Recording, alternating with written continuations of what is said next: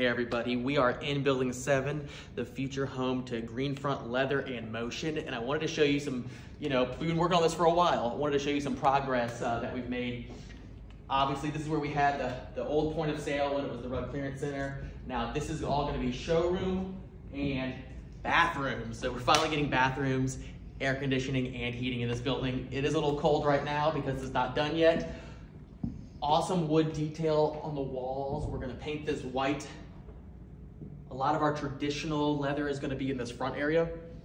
And then to the back, I've showed you all before, we have the fireplaces and a little bit more of that, Western Yellowstone, if you will, kind of look here. And obviously, without any of the rugs in here, it does open it up quite a bit. In that fireplace over there, we're gonna have our new point of sale right here. So again, a very open concept. And then this side, we have our walls done. This is gonna be where a little bit more of the modern and motion leather is gonna go.